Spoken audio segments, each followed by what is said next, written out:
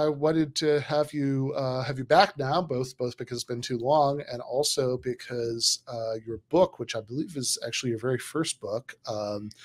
I remember years and years ago when I was teaching at Rutgers, getting it out of the Rutgers library to take a look at it, and I posted a picture of the library book. And I think you told me that was your first, that was your very first book. Um, and it Yeah, is this book. yeah, as long as the book, I wrote the book 40 years ago. Okay, how's that for a thought? I mean, are you like 40 years old yourself? Wait a minute. I am 42. So Oh, there you go. okay. Well, you got the idea. And the Yeah. book first came out in the winter of 84, 85. And I was fortunate. It remained in print for a long time. And then another publisher bought the book again. And it was the first publisher was Basil Blackwell Polity Press. Neither one of the Polity Press still exists, right? Then in the mid 90s, the second edition with the Hobsbawm forward came out with Macmillan, which is which was, or at least has been, St. Martin's in this country.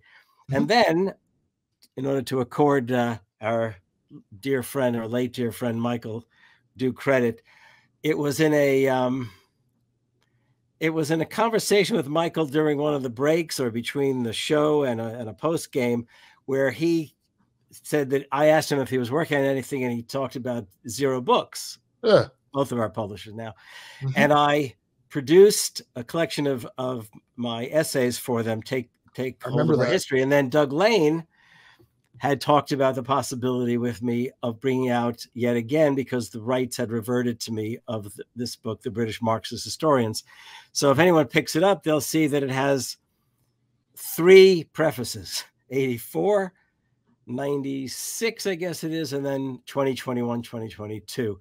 Yeah, it's just daunting. I had to reread the book in order for it to come out. And I have to say, I don't know if you'll appreciate it in the same way that I'm going to say this, but I didn't realize how analytical once upon a time I was. And I don't know if it's my age or just because history made me sort of tuned me into a whole different set of ways of thinking. I'm just not quite as analytical as I was at that time in any conscious and deliberate way. Yeah, well, of course I like that, but about the book, but yeah, this is I want to get into the meat of some of what you say in it, of course, but I also think I also do want to just talk a little bit about how you got into the subject originally, right? I mean, because I think, if I'm remembering correctly from other interviews I've seen with you, I think you started out studying Latin American Yeah, studies. almost all 3 of my degree as a high school exchange student in South America, and it just fascinated me. And my undergraduate degree was in history. My graduate degree is basically in politics, international politics, at the University of London. And there I had a minor subject in agrarian studies, and the fellow the title he had was lecturer, but that would be like an assistant professor in this country, who was decidedly a Marxist. And one day he said to me, you know more about Latin America than any of our British students do, but you don't know how to make an argument. Okay. And I said, what do you mean? And he goes, well, he said, you're not thinking theoretically in any way. You're not bringing questions to bear on things. And he gave me an assignment for the long break in winter, the Christmas holidays, and had to do with, are Latin American rural workers, are they proletarian or peasant? Simple question. And based on land tenure studies that were done. And that was the beginning, especially after that, where I really came to understand what I was looking at in, for lack of a better way of putting it, Marxian terms. And then I actually left, and I did my PhD. When I came back to the States, I ended up going from LSE to LSU, and at Louisiana State University, I was in a sociology program, and I did Latin America as my overall thesis or dissertation in this country. But what was interesting is that I didn't quite know how to. I was using terminology that was seemingly Marxist, but it was based on Andre Gunder Frank's work on dependence theory on Latin America, which it was an attack on the more traditional modernization kinds of stuff. I knew with dual society and all that. And this was the age in which modern world systems emerged. And it's a funny little story. If anybody's doing any graduate work themselves, they might get a kick out of this. I had gone to Mexico in the summer of '75, and I, as a graduate student, and took undergraduates to Mexico to study.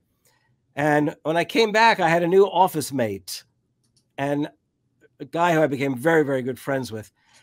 And he was hearing what I was saying to him about what I was working on for my dissertation. This was, again, I was pretty sure it was summer '75. Or anyhow, he says to me, "So what does exploitation mean?" I was using this term. What does that mean? And my answer was so fucking inadequate, absolutely inadequate, that I kind of freaked out. I mean, I'm not sure he was upset at all, but I was upset with myself. And I'm making a story out of this, but it is the case. I went off campus to this little bookstore, which had a lot of, it was a bookstore that I don't even remember if it had fiction or it was strictly sort of history, philosophy, politics, and economics kinds of stuff. And I have this theory in my, this sort of idea in my head that it was probably owned by some old lefties because it had used in new books, and they were heavily leaning towards critical and left stuff.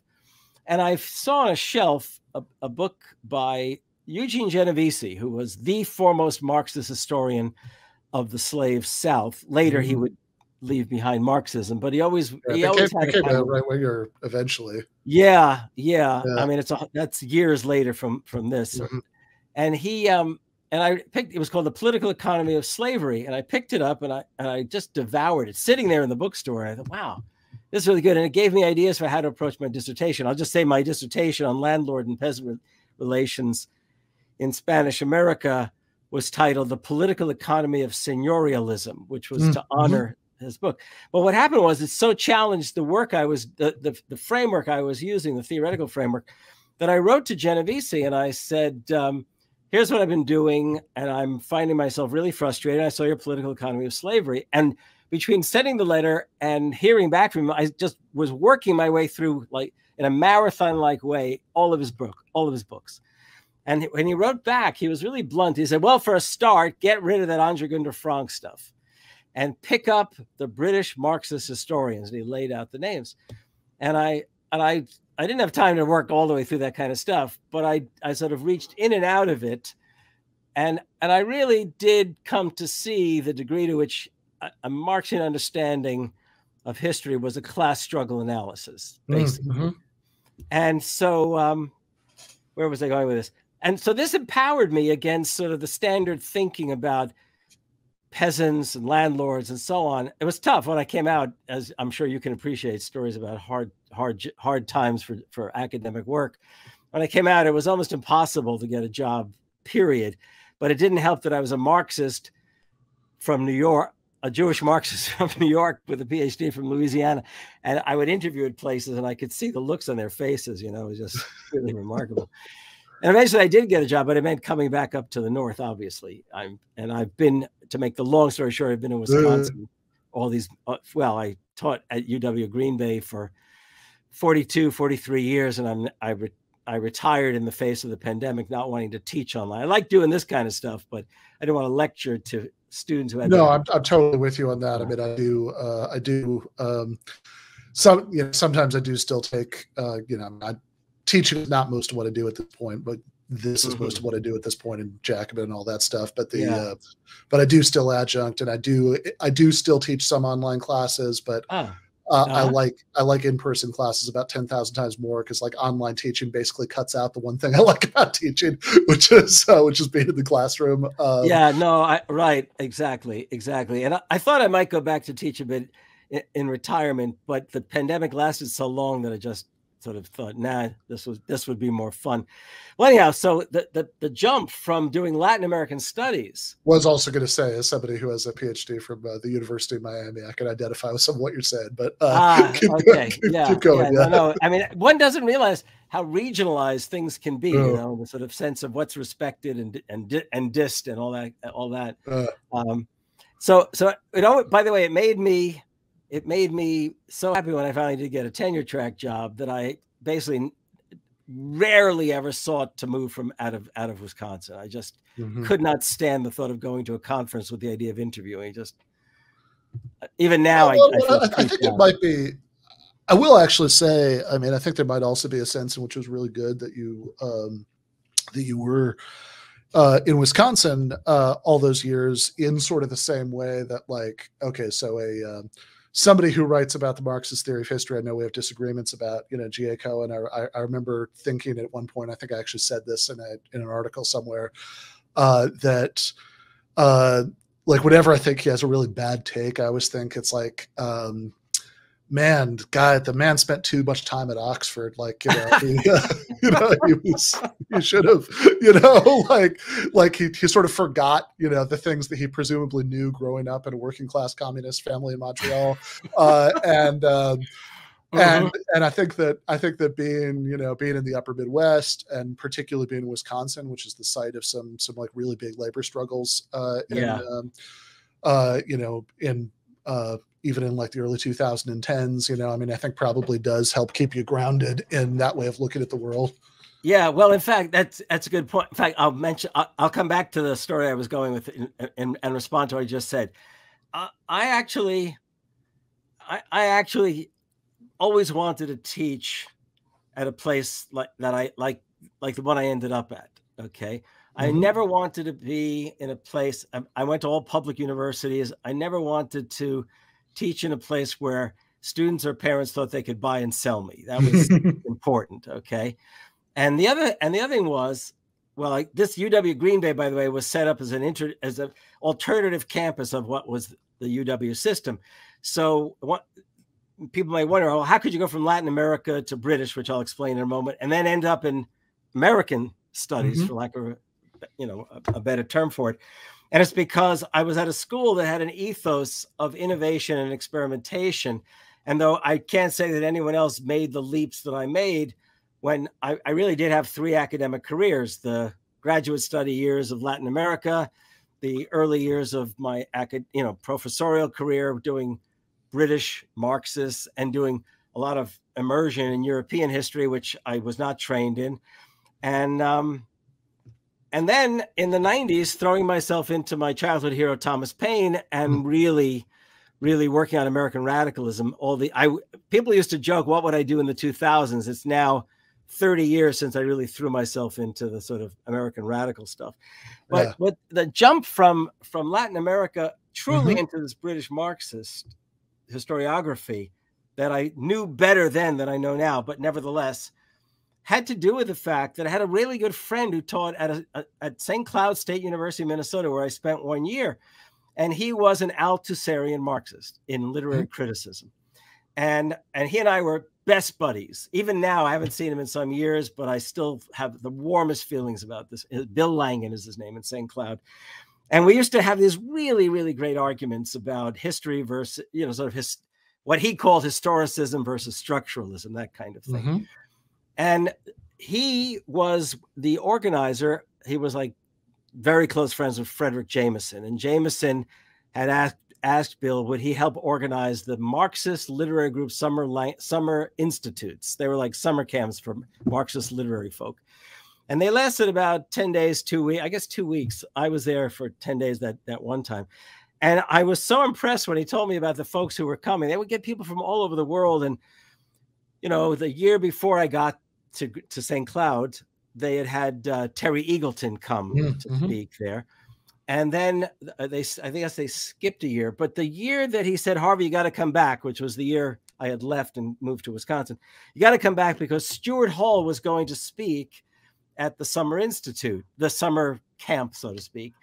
And he was going to talk about this big sort of debate underway in Britain where a younger generation of Marxist social scientists were really, for lack of a better word, really going after the generation of Marxist historians that I had this interest in. And he said, "Oh, you've got to come and hear Stuart Hall speak." And I thought, absolutely. So I went back to Minnesota, not a big trip, back to Minnesota for the week. And Hall had not yet arrived. And I think it was the July 4th fireworks night. We had all gone. There were like 50 people there at the time for the camp. And afterward, Bill and Fred Jameson and I and another fellow whose name I'm forgetting were sitting at Bill's kitchen table drinking vodka. Bill taught Russian and French, and he always had a bottle of vodka in the freezer. And the phone rang. So this was probably like midnight or even 1 in the morning. So in England, it was like 7 o'clock in the morning.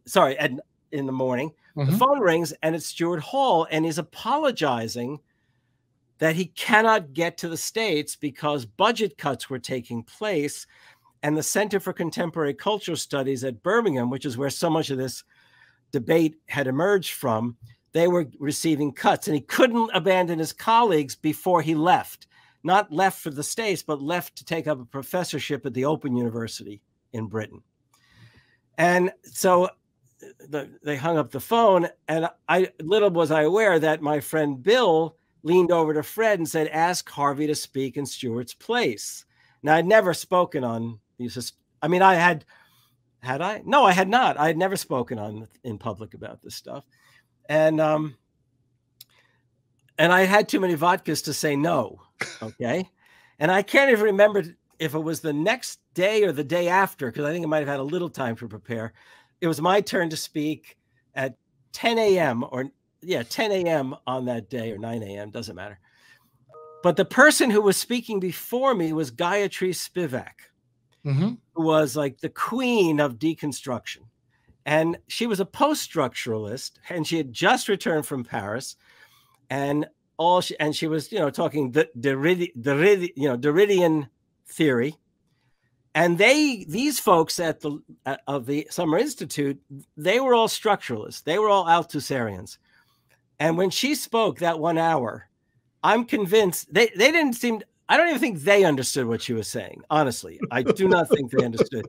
I can tell you that I definitely did not, but also because I was worried and nervous that when I would speak, that I would have a tough time with the structuralists. So she spoke. They were very polite in their response to her, either because they were afraid of crossing her or because they really didn't quite grasp what was going on. And then I spoke, and I did a straightforward kind of thing, which is, pretty much what I was about. And I can tell you that I don't remember a single question they asked, but I really felt like I had been spat upon en masse at the end of that talk. And when I got up to leave, thinking maybe I should just go home to Wisconsin as quickly as possible, Fred Jameson grabbed me. Keep in mind, Jameson was definitely a sort of a Frankfurt School Marxist, at least in those days. And he grabbed me and said, "I really liked your talk. If you write it up, I'd like to publish it in Social Text." I don't know if he was the publisher of Social Text, but the point was he was the godfather of the whole enterprise. Well, I got back to Wisconsin and I spent the year. I didn't really do anything with it. But that summer following, sorry about this long story, but I love it. Following, I was accepted into a summer institute of the National Endowment for the Humanities at the Institute for Advanced Study in Princeton. And the theme was labor and the Industrial Revolution. And it was chaired by a really fine historian, but one who had made the linguistic turn, Bill Sewell Jr.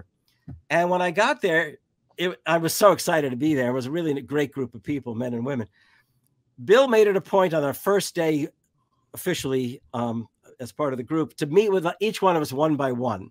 And when I met with him, he said to me, "Would you mind if I propose an alternative to your summer project that you had proposed?" And I said, "Well, sure." He said, "Well, I know you want to do Welsh labor history readings." And that had to do with the fact that my wife, who was British, her family came out of, one link of her family was in the coal mines of Wales. The other was actually Scottish side of the family. They were carpenters. But he suggested, "Why don't you, I've heard something about you're doing this British Marxist historians work. Why don't you just write that up this summer?" And I thought, wow, that'd be great, because I was already, sort of in the process. And at the end of the summer, when I finished the essay, the paper, and I delivered it to the group. Afterward, he pulled me aside. I was young, by the way. I was very young at the time. I was maybe 30, 79, 30 years old, I think it was. In fact, probably. He pulls me aside and he says, you know, that paper is just inadequate. And I said, oh, God, what's wrong? He goes, it really ought to be a book. So I came back to Green Bay, and I was in the library, and on the shelf of the new bookshelves, they had this group of books, Theoretical Traditions in the Social Sciences. And I pulled a few of them off, and they were all being edited, you know, sort of, what do they call them? Sort of series editor, Anthony Giddens, who at the time was the foremost English language social theorist, and he was at Cambridge University. And I thought, wow, you know, I'm going to submit it for publication somewhere, but, you know, I think I'll just send it. I'll ask him, what do you think of this? So I sent it off to the paper to the Canadian Review of Sociology and Anthropology, which eventually did publish it. Didn't they? Yeah, yeah, it did. Okay. It's a long time ago. And Tony sent me a letter and said, you'll be hearing from my publisher if you'd like to do a book. And next thing I knew, I had this contract to write this book on the British Marxist historian. So I literally, my work on Latin America is in there. People will see regarding the transition from feudalism to capitalism. If they pick up the book, they'll see that. But what's more significant is that I literally flipped. I mean, I just switched. And I spent the 80s and many years after, in certain ways, as the historiographer of the British Marxists. And it really was an adventure, in part because I had to learn things I knew nothing about regarding British history, much of which I've probably forgotten since. But to meet those historians was itself nothing that I had expected to happen. And, you know, so I met Rodney Hilton, the medievalist, Christopher Hill, who's the master of the 17th century, E.P. Thompson, who clearly one of the great, maybe the greatest social historian for my generation. The influence of his one book, The Making of the English Working Class, on my generation is just amazing. And then I ended up also meeting, though this was a few years later, I'll tell quickly, Eric Hobsbawm, who everyone knows, I think, who Eric Hobsbawm is, probably one of the greatest historians of the 20th century, definitely the greatest Marxist historian of the 20th century. I had written to him hoping to meet him, and I thought he would be the one I would connect with the most readily. And it turned out that he would not meet with me. He actually wrote a letter, which I have nearby. And I remember telling people, he basically said I should treat him as if he's dead. And I said that to Eric when I eventually did meet him. He goes, I didn't say that, did I? Said, well, you said I should treat you like Frederick Jackson Turner. Okay. You know, somebody who I don't have to worry about having any kind of response from. Well, what happened was, in the course of all of this, I also became very close to a historian, George Roudet, okay, who worked both on British history and French history, a really phenomenal figure who taught in Britain, in Australia, and in Canada, and probably the finest teacher of his generation, just remarkable. And I became and to make the long story short, I became the executor of his estate. But George was always very, very, he and Eric Hobsbawm were always very close, very, very close.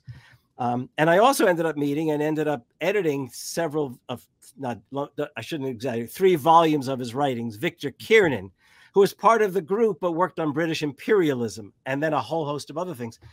And the 2 historians of the group that Hobsbawm remained the closest to in the course of the 60s, 70s, 80s, 90s were those 2 historians, Kiernan and Roudet. And they basically told Eric, you have got to meet Harvey. So I did end up meeting Eric, and we stayed in contact till the end of his life. And by the way, Eric, Edward, Christopher, the 3 of them came to Green Bay. They came to the United States to give a lecture tour, so to speak, give lectures. And they came to Green Bay to visit, spoke to my students. They were all remarkable, George Roudet as well. And Hobsbawm and I just, I wish I could have, remember, he and I took a long walk in the woods one afternoon, and we were talking about why he had not sorry, I'm leaving out so much of who these men were. the British Marxist historians basically went to university in the 30s during the Depression and joined the Communist Party. Yeah, So this was originally like the Communist Party historians group. Right. And then when they returned from the war, they formed the Communist Party historians group, along with a number of other, historians, famous and not so famous in the future. Mm-hmm. And their ambitions were basically to rewrite the story of England and Britain from, in their words, from a Marxist perspective, from the vantage point of the laboring classes, mm-hmm. whether we're talking peasants, artisans, and workers. Okay? Yeah, the people that, in like Marxist terminology in capital, the immediate producers of any society. Right, the exploited. Yeah. The exploited.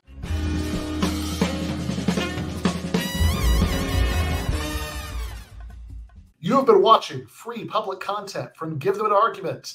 To access every single episode of the show, the main show on Monday nights, all of the streams, all of the debate breakdowns, all of the patron-exclusive postgames on Monday nights, all of the patron-exclusive bonus episodes every week, and much, much more, go to patreon.com/Ben Burgis.